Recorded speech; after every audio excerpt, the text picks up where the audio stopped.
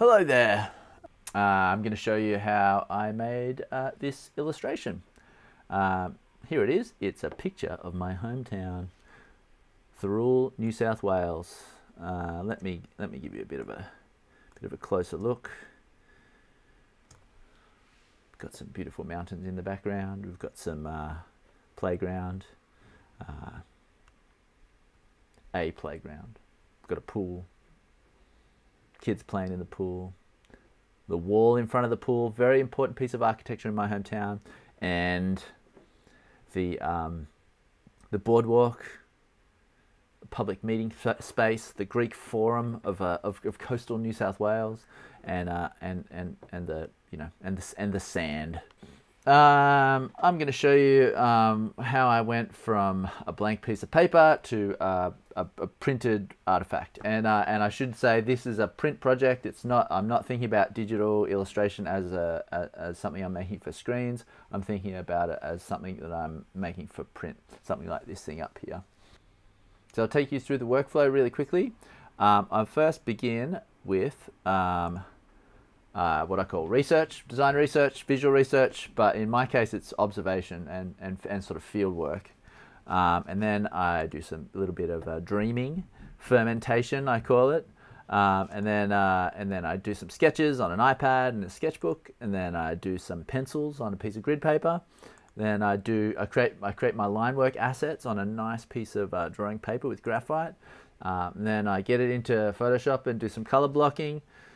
And then I do some more sketching of mostly of the details and features, and then some more line work, composite that all together in scan and composite that line work all together in Photoshop, and then do the final digital coloring. And at the end of the process, you end up with a nice print on the walls. So the first thing I want to cover is research and fermentation, developing an idea. The genesis of this idea comes from observation. I'm down at the beach, I'm on my bike, and I see humans. I like to look at humans, and particularly I like to look at humans when they're having calm, gentle, quiet moments. That's the kind of the direction of my creative practice at the moment. And so I had this idea of doing a portrait of my hometown, of this piece of kind of ignoble architecture, which is like the toilet block. It's a toilet block, with a lot of ugly concrete that's near the beach at my house. There's something that I've always loved about this piece of architecture, and the way the piece of architecture makes people feel safe and encourages them to interact and build community. So I did an illustration based on this toilet block in my hometown. And this was another thing designed for print, and the people in my hometown really loved it. And I think I kind of stumbled on something that they haven't quite seen in an illustration before. And so once you're going to commit to an idea like that, it's kind of useful to think, what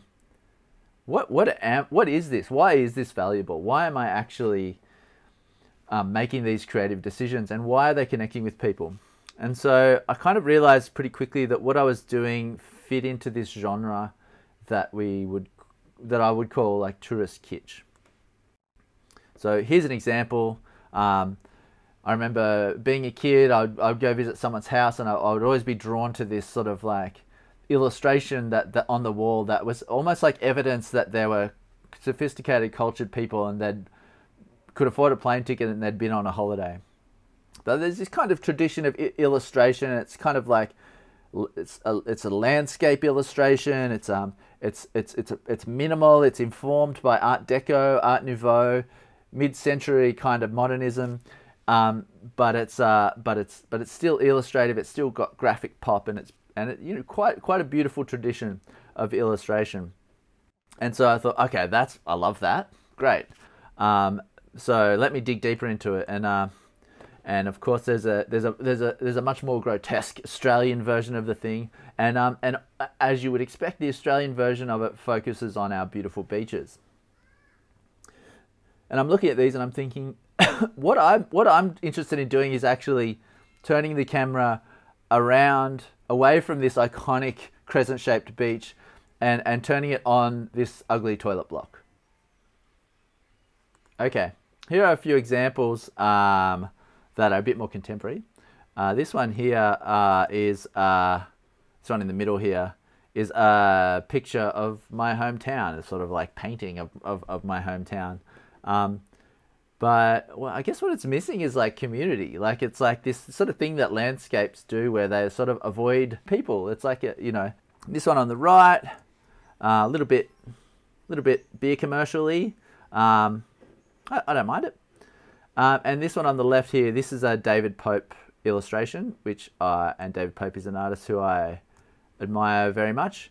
I really love how he's chosen a kind of a really like quotidian or kind of ignoble or way of looking at this Australian small town. I guess I would be diverging from this in that this is a little bit too photo reference, a little bit too hyper real for me, and I'm kind of much more interested in going off into the further down the plane towards abstraction, into warped perspectives and more kind of abstracted cartoony images. Okay, and lastly, I'll just show you some of my reference photos. So this is the place. Thirroul, New South Wales. Look at this. Oop. There's lots of ugly concrete. There's lots of there's lots of geometric shapes. The Norfolk Island pines, iconic tree, and of course we've got the beautiful beach. This is the playground. This to me is the community. This and the boardwalk are the two kind of community zones where I feel like people are interacting in a way that's really rich and meaningful. So I took these photos mainly as a kind of color reference. But there's another kind of photo which is actually a pretty important part of the research, is this one here. And this photo has actually a lot of what the illustration has in it. It's got this the mountain in the background. We've got the sun shining on like Dapto, I guess. The Dapto Hills, and in the front we've got some Berkeley, like low-income housing from Berkeley, which is another subject close to my heart, and you know, like suburban lawns, mailboxes, concrete driveways, that kind of stuff, that kind of suburban stuff, which is very much the subject of a huge amount of Australian illustration and printmaking. So now, at some point, it's time to put pen to paper and start sketching this illustration. So the first version of this illustration that I drew was actually on an iPad. I don't actually work that often on an iPad, but this is one time I was stuck in a lecture with that particular tool, and that's what I came up with. But I also spent some time iterating on the composition itself here in my sketchbook. So all the prep's done now. Now it's time to get the drawing gear out and get started. So as far as the workflow goes, this section is what I call pencils or penciling. That just comes from comics. So before I show you what the pencils look like, I just want to talk for a second about this drawing principle called layering. This is something I stumbled upon by accident, but over the years I've noticed that everyone who's a great draftsperson uses some form of layering in their drawing. So here's an example. Okay, so say like in this instance I do the planning drawing on these big pieces of grid paper.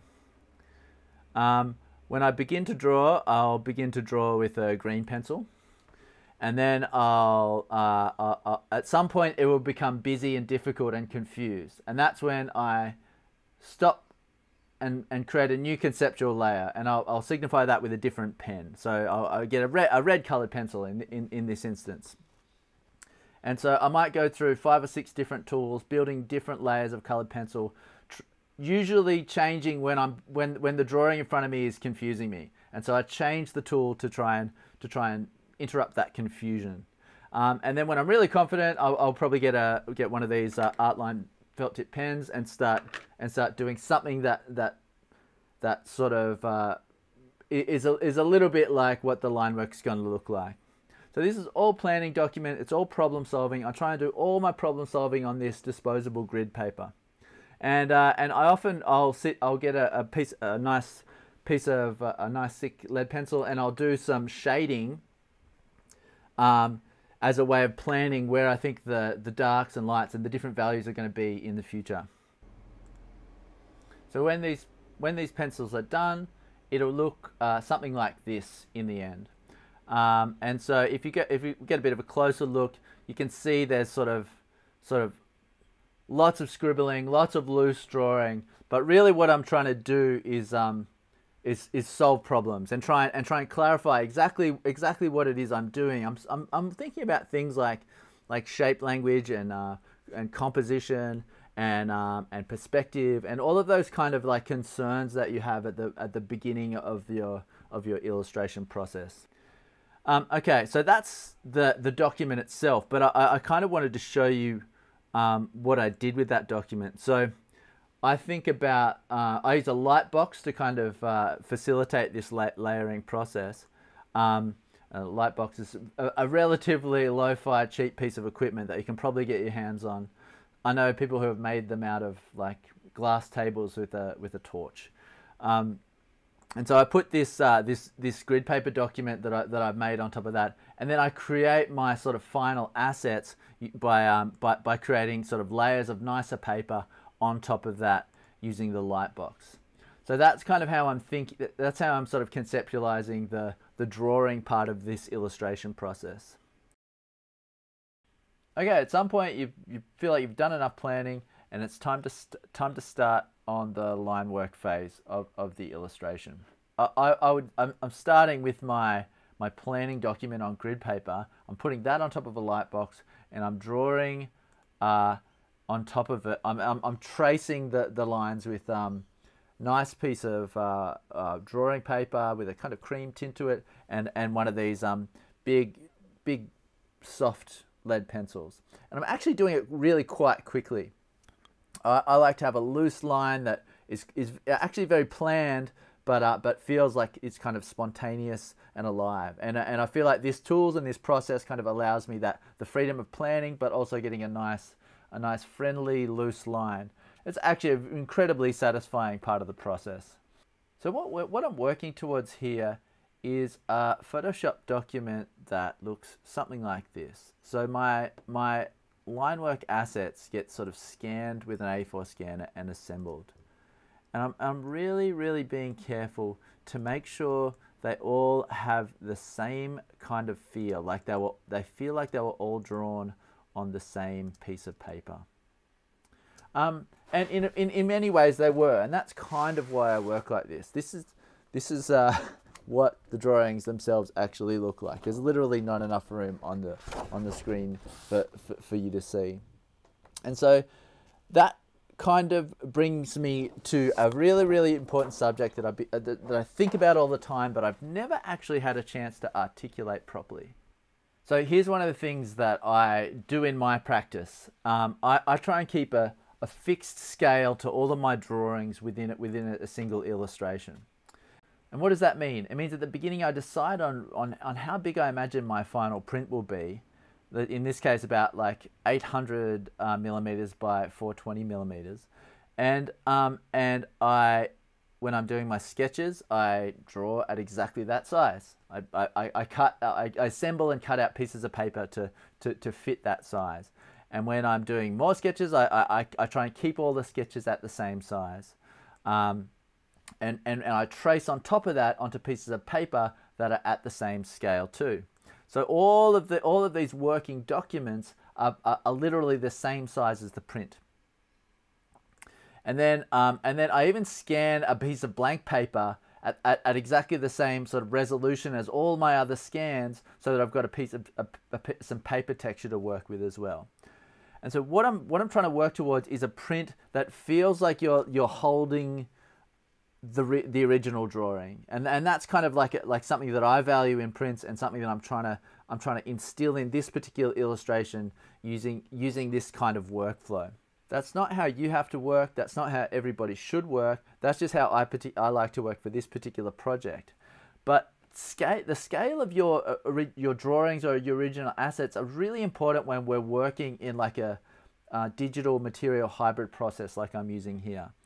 Okay, so most people, if they're scanning their drawings, will be doing some kind of scaling up or scaling down. And I just want to talk for a second about what that actually means. If you make large drawings and then you scan them and scale them down for print or reproduction, what you get is a kind of graphic control. You know, the words we would describe, the things that will happen to your drawing is they'll become tight, they'll become deliberate, they'll become intricate. That's because all the limitations of your moving body are kind of compressed into a smaller space. Now, if you want to do the opposite and make really small drawings and then like blow them up for print, what that gives is a kind of a graphic power. You have raw, expressive lines, and you can't actually fit enough into this tiny drawing that you're starting with to have intricate detail. And so instead, you end up with a kind of really a powerful minimalism. But I think the most important thing is to plan this in advance, be really aware of it, and above all, be consistent about what you're doing when you're doing this. Okay, I want to try and describe a situation that always seems to get me in trouble when I'm working this way that I'm working, where I'm creating these sort of separate assets to put together in Photoshop. Okay, let's say, hypothetically speaking, you have you want to do an illustration, and you decide you want to draw everything separately. So you draw like this cool picture of a skater or whatever, or maybe a not cool picture of a skater. I don't know. And you're like, cool, and you do that on a big piece of A3 printer paper, and so you draw on a separate day. You draw a layout like a background, and you do that on a piece of sort of textured butcher's paper. And then you're on the train on your sketchbook, and you see somebody skateboard, and you're like, oh, that's right, and you've got a reference, so you draw a skateboard in your sketchbook. What if you decide you want to put all these assets together into a single illustration? So let's say you've got your background. I might just zoom in a bit here. Let's say you've got your background, and okay, cool. So your background, because it's drawn, you know, like relatively small, you might want to blow that up. Okay, cool. I know I generally try not to blow things up, but sometimes that happens. Okay, and then you have your skater character, and of course, obviously that's huge. So you might want to sort of, I don't know, shrink that down or something like that. Cool. Okay, there we go. We've got that, and then you've got your skateboard, which we're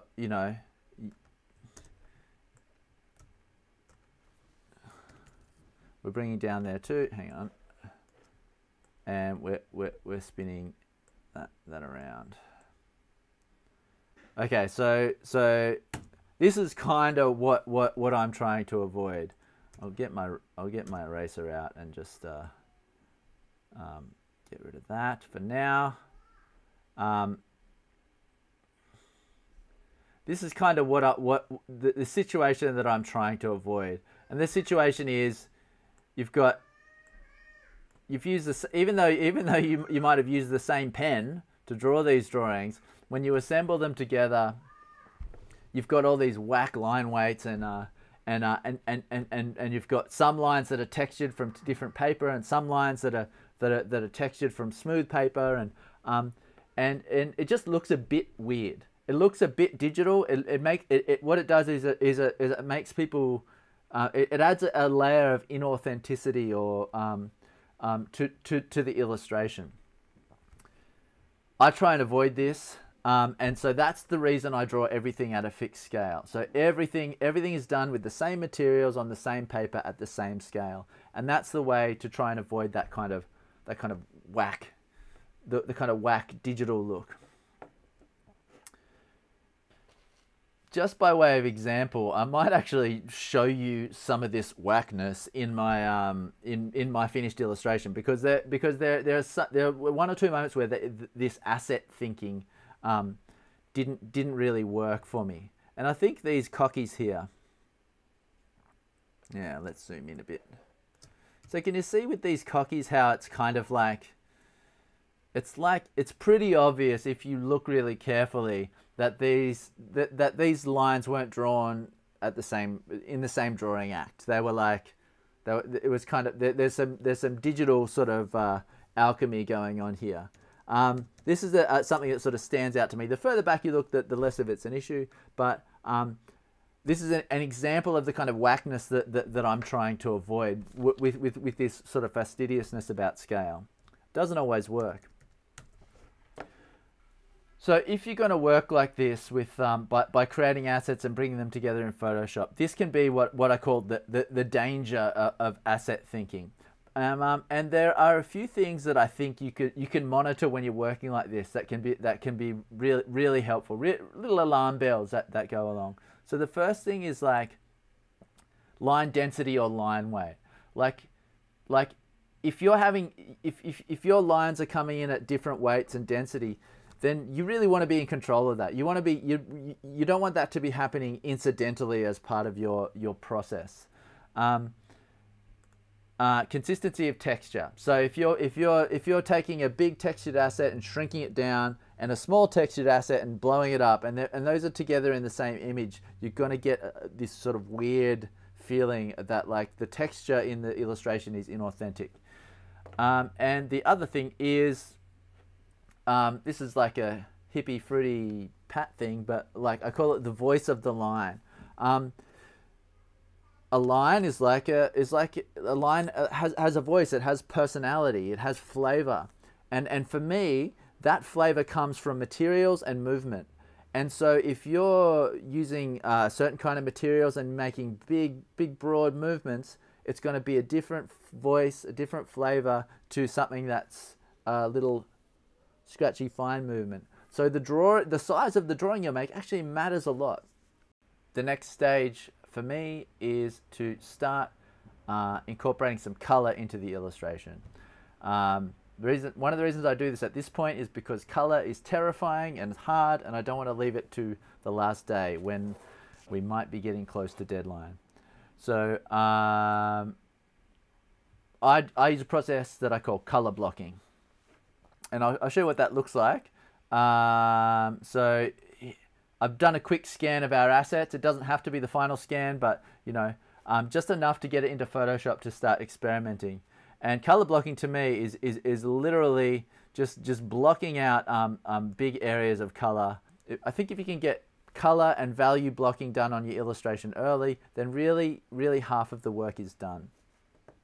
Now, let's see what color blocking looks like. What I do is I try and work fast, and I try and start from color research and do as many different options as I can in a short amount of time. So this is kind of where I started based on the sketch that I'd done on my iPad, and then I kind of went off in other directions. When I get tired or stuck, I'll go look at some other images or some other color examples on Pinterest or something like that. And this is the crazy place. This is not a happy, good place. This is like this is where you really lose sense of whether or not you have any talent or sound judgment at all. But I just try to keep doing it, and I try to take a screenshot every 2 or 3 minutes. And I keep all these screenshots handy so that I can review them later. And so what I did in this instance was I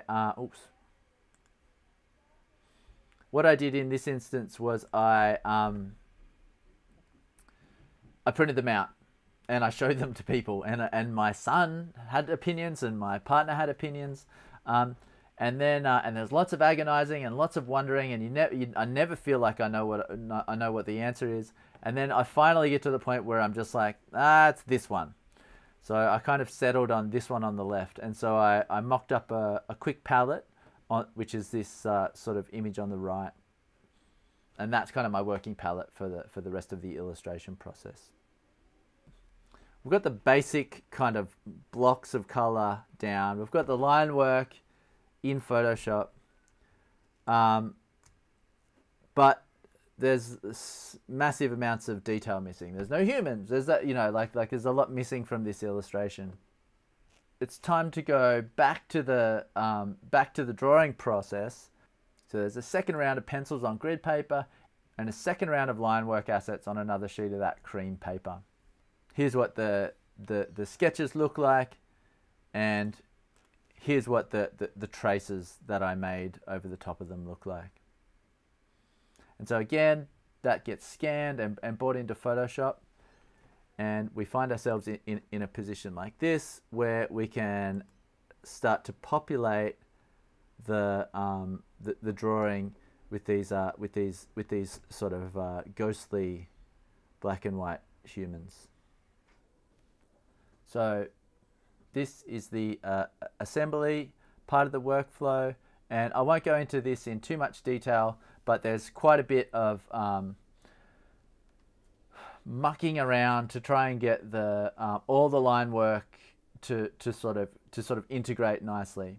But I do try and keep to the rules that I set for myself. Not too much resizing of things, but there's like hours of sort of nudging and adjusting the line work using the levels tool and the curves tool, and different layer effects to try and get it all to sit right together.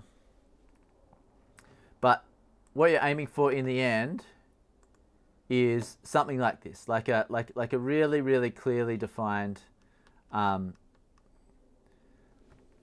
set of line work assets that you can that you can sort of like that they're really easily to manipulate, and you can adjust the composition and nudge things around, and then it's time for the kind of like rewarding work, which is the coloring and bringing the illustration together using all the digital tools at our disposal. Before we go on to the final stage of the workflow, I just wanted to introduce another kind of big idea that is sort of guides my practice, and that is the idea of limitations.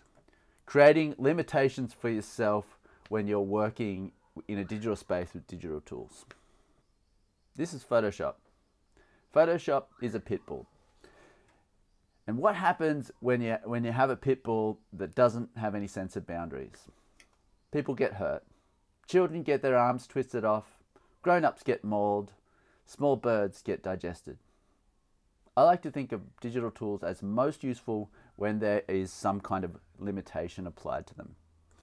And so when I'm designing a workflow, when I'm thinking about how I'm going to get this illustration from an idea into a finished print, I'm creating really clear boundaries and limitations for what I will and will not do with Photoshop. So here are some examples. All lines must be drawn with the same pencil. All lines must be drawn on the same paper stock. All drawings will be made at actual size. All block color comes from the palette. All detailed color is made in reference to the block color. I'll explain that a little bit later. Wherever possible, all detail color should be reused. And the digital brush setting should remain fixed as often as possible. So I'm not resizing the brush or changing the settings too much. I'm keeping that consistent. Every project has different limitations, but it really helps me stay sane when I'm using digital tools by creating artificial boundaries and fake fences that rein in what I'm doing with this kind of limitless piece of software. We now arrive at the final step of the workflow, which is done entirely in the digital space in Photoshop, and that's sort of the digital coloring and really just taking everything we've gathered and collected and all the decisions we've made and assembling it into a print ready file. Okay, this is what our file looks like. We've got our line work kind of isolated onto 3 separate layers. we've got our mountains, we've got our humans. I'll call the layer humans, and we've got our structure, or like the layout itself, the kind of the original kind of drawing, the main composition. So the first job is to refer back to the color decision making that we've done maybe days or weeks earlier, and block out the color, and with a bit of precision. So as you can see, there's like, just a big lump of yellow, a big lump of grey, a big lump of cream, or what is that, a peachy color. And then there's actually quite a bit of detail in this background area where we've got the buildings and the trees. I'm particularly fond of these yellow cabbage tree palms. Okay, and so I mean that's probably 3 or 4 hours work just there, and then we're kind of going in, and we've got these humans on a separate layer, and I'm kind of going in with a digital brush, which I'm using a graphite brush, and I've made the settings as close as I can to the graphite lines that I've drawn in the material space, so that there's a kind of visual echo between the texture that I'm getting from the digital brush and the graphite that I've scanned. And so here's a sort of example of that. You can see, you can kind of tell, if you know what you're looking for, you can tell what's a digital line and what's an actual graphite line. But but if you're not really looking that closely, they integrate reasonably well. Okay, and so pretty much the lion's share of the work this day is going through and coloring in these humans. And so remember I said that what I like to do is to borrow all of the detail color from the block color. So really I'm using the eyedropper, and I'm kind of going and I'm making decisions about like what color every little area is. But mostly what I'm doing is picking up color from different sections. So for example, this yellow that this car has done, and this surfboard, and this football, and this high vis is collected from the yellow block down here at the bottom of the drawing. And occasionally I'll adjust those colors here and there, but I really try not to. And so wherever possible, I try to reuse the colors that are already in the document. And so what that does is it actually creates a kind of balance. So you have details up in this pink section which are balancing out the block shape down in the yellow section, and vice versa. You've got some details of pink and purple in the yellow which are balancing out the big block of pink and purple up in the top of the drawing. And so I think you can, if you're kind of constantly going over here to the color palette section, or worse, to the sort of swatches section, what you find is you get yourself into trouble. You should at some point, I try not to be introducing any new color information into the illustration, just to be using what I've got and maybe adjusting things here and there. So these humans are kind of done in flat color. And now I'll show you this pool section, which really, when I did the pool section, it really made the drawing kind of come back together. So I'll hide the humans, and I'll just show you what we had sort of as far as our original line work, and then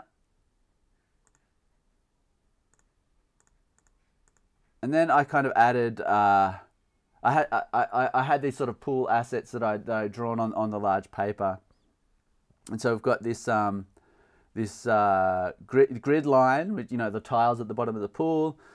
We've got the wall shadow behind them, and we've got the shadows of the humans that are sort of floating in the water. Something that I stole from Chris Ware actually, and then the little dots of color, which again are sort of balancing out against some other blocks of color that are elsewhere in the illustration. Okay, so I didn't know that this illustration was really going to work until this kind of all came together at the end, and I was really happily surprised at how this pool came out. I kind of like how weirdly they look like they're floating in blue space. Okay. Okay, so probably 4 hours work of kind of going through and coloring in all these people, and then it's kind of there's another sort of hour or two's work in adding some shadow. So this is one of those examples of really clear limitations. So what I'm trying to avoid is an image that is overly complex and hard on the eye, an image that creates eyeball labor by having lots of gradients and lots of like this kind of overworked play of light. So I'm going to turn the humans off and just show you what the shadow looks like without the humans. So what it is, this shadow layer, there it is there. You can probably get a good sense of it now. So all this shadow information is on a separate layer, and it's just one color. It's about a 50% gray with a hint of brown. And I'll show you what that looks like. And so what I did is I didn't really think too hard about what color to use for this shadow, but I just set it to multiply and use the opacity slider to decide how dark to go with it. And it's all done on one layer with one digital brush with the digital brush settings fixed, and it's only one color. So there's really really set really clear boundaries on how I'm going to incorporate the play of light into this illustration. Again, I'm not saying you should work like that. What I'm saying is that this is a technique that I use to stay sane. So I actually learned this from working with watercolor. I did a graphic novel where each of the pages I did a pass with just a sepia wash, and it was such a great, fast, loose way to incorporate some depth and light thinking into each page of comics. Okay, let's have a look. So that's the shadow with the opacity set to 100. I'm just going to drop that down to about 50, which was the setting that I kind of decided on. And I'll show you what that looks like with the block color, and then with the humans, and then with the humans color. So I'll just toggle the shadow on and off again, so you guys can see what I mean, what effect it actually does. Maybe on this these people down here. So I'll toggle the shadow on and off. Subtle, but it does make a bit of a difference.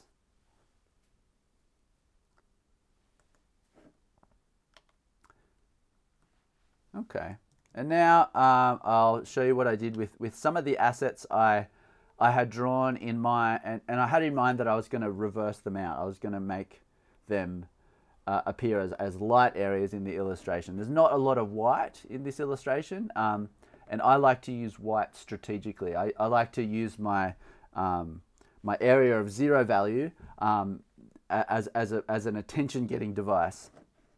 So here's the white stuff up here. Let's have a look at it. So you've got that fence, this fence here. So that's the same graphite asset. It's just treated differently in Photoshop. And the layer filter that I've used is called Pass Through. I don't know anything much about that. I just found a way to make it work. And here's our main type asset. And then up the top, we've got some clouds. And then what else? This Hills hoist here is a bit fuzzy, really. Probably wouldn't do that again if I had a choice. I probably would have just got rid of it. Okay. So that's those are the white elements. And what else have I got to show you guys? Oh, there's a few little details like this, the graffiti on the walls, and finally the gradients here. So there's a gradient in the sky, and there's a gradient in the ground here.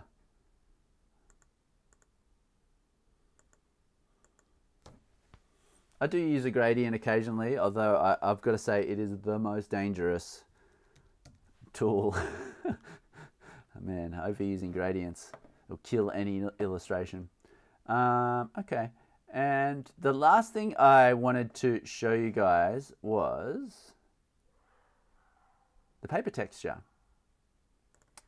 So I scanned, I'll turn everything off so you can see this. I scanned the drawing paper that I bought from the art supply store that I did all my drawings on, that big yellow paper. And I mean, this is what it looks like.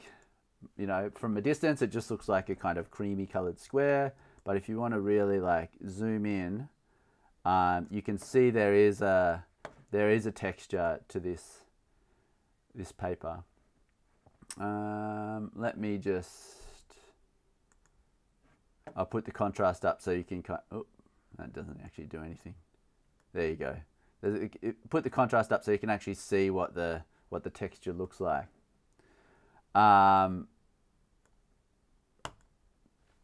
And this is something I do. It's actually quite difficult to scan a piece of blank paper.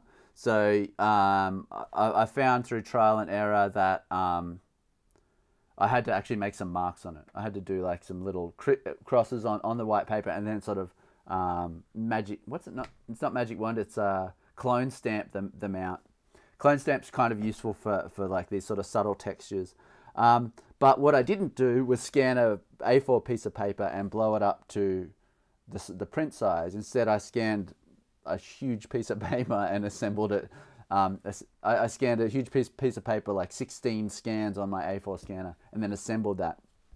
And that's that consistency of scale, trying to keep the grain of the paper matching the grain of the graphite, and kind of in keeping with the grain of the digital brush. So let's see what that looks like when we incorporate it into the illustration.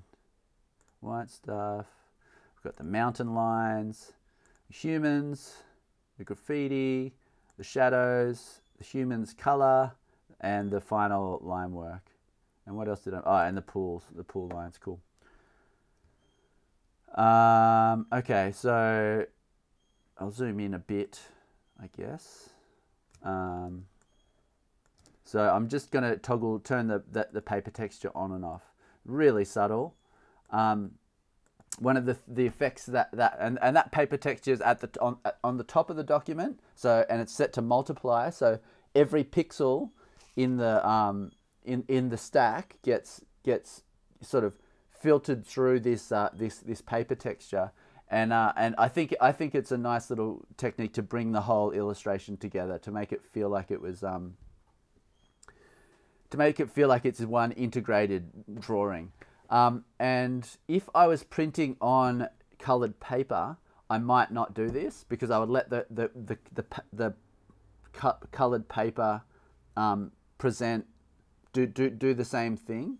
And if you're printing on textured paper, I would almost certainly not do this, because what you don't want is to be printing a paper texture onto a printer paper that already has texture. That's whack. That looks weird and fake to me. So I try and avoid that. But the prints that I'm making, it's an uncoated paper, so a little bit of texture works okay. All right, that's it, guys. That is the Photoshop stack, and this is ready to go. And so the final export is I'm doing an export as a full size, which is 600 dpi. So I could potentially blow this image up if I needed to. I'll set it at print size, which is 300 dpi, and that's the one that I'll send to the printer. And then I'll do some ones of like, I think 1,000 pixels, 2,000 pixels that are more suitable for sort of sending around the web and showing on the web. Can I show you some of the things that I like about it? Big fan of this guy. Port Kembla wharf worker taking his little kid for a stroll. Love a man in high vis with a pram. Most of the, like not most, but like a lot of the people in here are real people who I have either observed or who I know personally. Here's Chris and Dave. What up, Chris and Dave? Miss you guys. Here's my family on our ridiculous middle class electric bike, and here is me. This is me. There's a story behind this little Easter egg, which was about a little bit over a year ago, in the first COVID lockdown. Some activists and I painted this mural in the middle of the night, which is on the wall in front of the pool. It's like a climate change thing. We needed to do something. We're all in lockdown and going crazy. Anyway, we got caught by the cops. We're so hopeless at being naughty that we got caught by the cops. And we got caught by the cops because we saw them. I was drawing the last line on the eye, on the character's eye, and we saw the cops coming, and we were like, oh, I guess we're environment activists. We should probably clean up. And because we took 20 minutes to clean up, we got caught. And so we didn't get a chance to rub the chalk out. So you can see the chalk outlines of the grid we used to plan the document. So I got in trouble for that. I actually got charged. I have to go to court in a couple of weeks. And so for me, this wall is really charged. It's really like it's really an important place to me that I'll kind of never forget. So this section here is a little nod to that time in our lives. And that's the end of the video. If you're interested in prints, you can pick them up at Burning Palms Gallery in Wollongong. Otherwise, thanks for watching. Bye.